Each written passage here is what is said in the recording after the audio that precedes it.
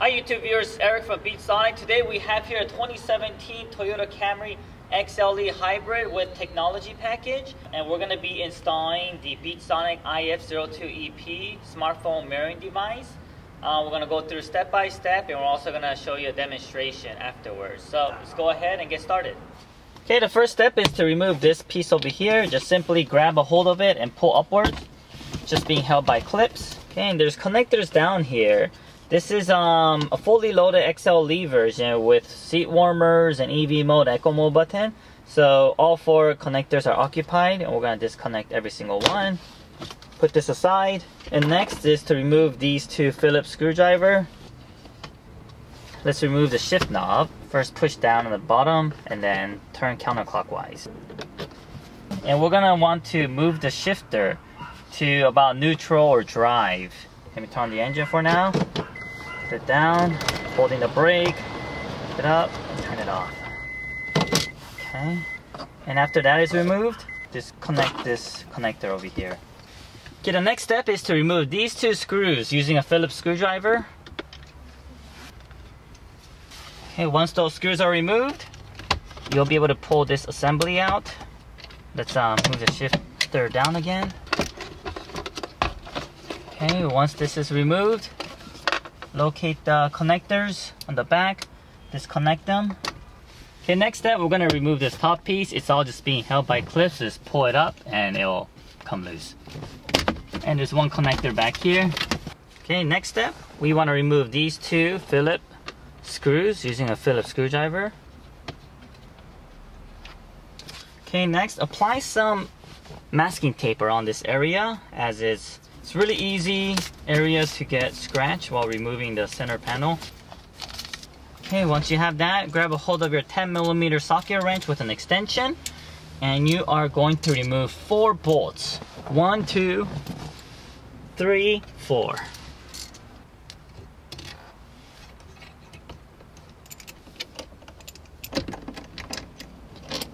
Okay, once all this out, let's lay a big blanket over here, and we're going to place the radio on top of that. Okay, and just pull it towards you.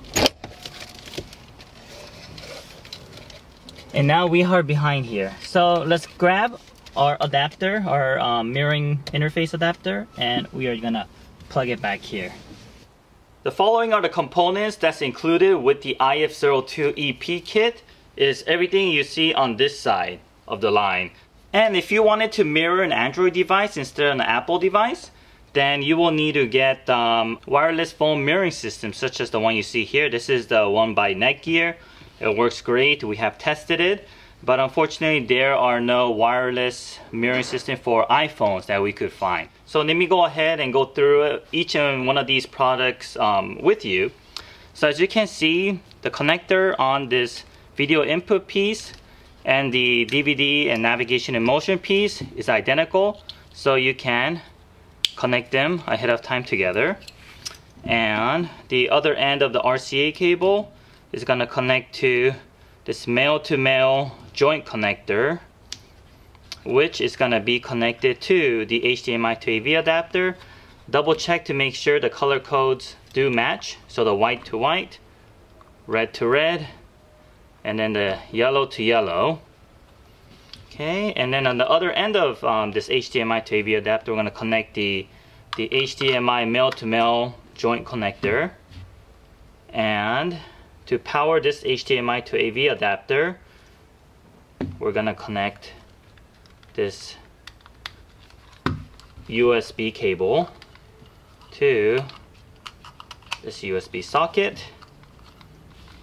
And this USB power is going to be connected on this bullet connectors to red and black to black. And after all the components from the IF-02 is connected, get a hold of the products that you purchased separately. So here's the Lightning AV adapter. The Lightning AV adapter will connect to the other side of this HDMI male connector, which is going to connect to the extension, lightning cable extension cable, because this is too short to be able to route to the inside of the car. The other cable we have here is the lightning charger cable. You simply connect it from the lightning AV cable, and the other end will connect to this USB. Okay, now that I got my adapter with me and everything is pre-connected as we had just gone over, the only two connectors that I'm going to be working on is this one over here and this one. So let's start off with the top one. So simply hold and disconnect, and in place we'll be daisy chaining our interface.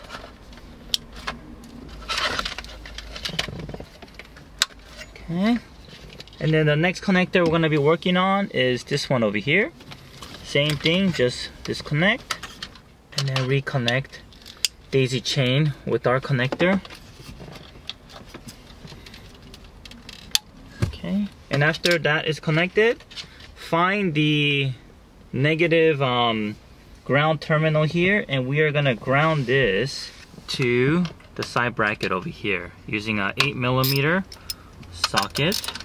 All right, and now that everything is connected, let's test it to make sure it works. See, source, you'll see a new icon that says AV, and looks like the phone mirroring is working as it should. Alright, now that we got to this far, let me finish the installation by routing a couple of the wires to the footwell of the driver's side. And if you look inside, behind the radio, you'll find that there's an opening down there. So there's two things that you need to route through that hole. One is this switch over here that has the NP and TV on it. If you have the model with navigation such as this one, when it's on TV, this has to be on TV when you mirror your phone because you want the video in motion. But what happens also is your car stops on the map. So only when you're mirroring your phone you want it to be on TV. When you're not mirroring your phone you want it to be on NP mode. So you need the switch for you to be able to switch back and forth between NP and TV. But if you have the model without factory navigation, then it doesn't matter. You could just leave it on TV the whole time and you wouldn't have to deal with this switch. So just leave it on TV and tuck it behind the radio. Okay, remove the switch like this. Place it down there carefully, and you can use your other hand to reach over and grab the wire. Once we have this wire routed through the driver's side footwell, get your connector or your switch, plug it back in like this, and use the double-sided tape that's included with the kit. You could stick it on either right here, somewhere with a flat surface like right here. So it's all to your personal preference. So this time I'm gonna route the lightning extension cable. As you can see, we're gonna go through the same hole, and then this side we will plug it to our lightning to HDMI converter over here. And the next step is to clean the wires behind and have them all fit nicely behind this radio. Okay, now that this is in, we're gonna just reverse order everything we just did to put everything back to how it's supposed to be. As you can see, we put all our panels back to where it's supposed to be, and when you first plug your phone in, your screen that's being mirrored is not going to be full screen. So let me show you how to make it full screen. So from this screen here, touch the screen, go to screen format, and then touch stretch. It's going to be on normal, that is default. And once you go stretched, you'll find that your screen is now utilizing the whole entire screen like this. Google Maps, Apple Map, and if we go open up YouTube,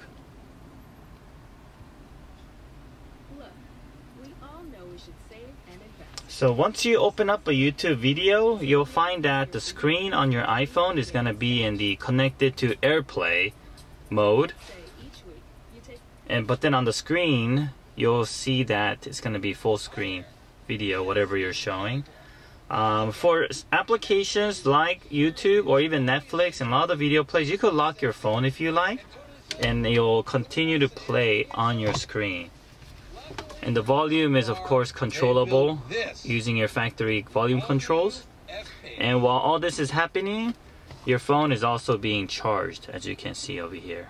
Depending on your Toyota model, the lower trim model screens is actually, the resolution is actually a bit lower, so the screen quality will not be as good as a screen from a higher trim car model.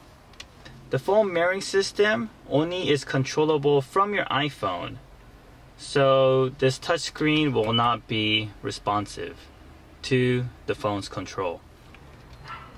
Alright, as we're playing with our phone mirroring system, one thing to note is all these videos in the phone mirroring system is viewable while the vehicle is in motion. So the car is stopped right now, but although the car is moving, it will continue to display this on the screen. Okay viewers, well this concludes our installation and demonstration video of our IF-02EP on this 2017 Toyota Camry XLE with technology package hybrid model. If you have any additional questions, please contact us at info@beatsonicusa.com, and don't forget to subscribe to our YouTube channel at BeatSonic USA. Thank you very much.